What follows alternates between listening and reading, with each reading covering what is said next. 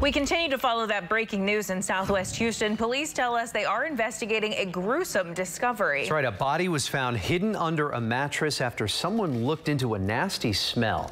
Channel 2's Vincent Crivelli is joining us now live with the very latest on this disturbing discovery. Vince, good morning.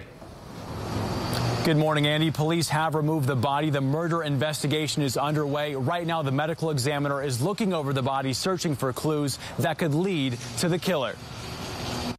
The man who lived here was 24-year-old Carlos Rios. His friends say it was like he just disappeared in late February. Police say they began investigating a missing persons case and thought foul play was involved, so they checked out the apartment on March 2nd, but did not find a body.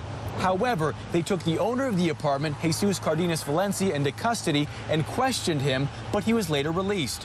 Rios's friend shared this video with us of flies inside the apartment. They always suspected he was still inside. Then the apartment was sold and the new owner began cleaning it up. Police say the apartment was filled with rotten food, so it already smelled as the new owner began cleaning it up. But then they discovered a body in between a mattress and box spring and called police. Authorities have not confirmed the body belongs to Rios, as an autopsy still needs to be performed.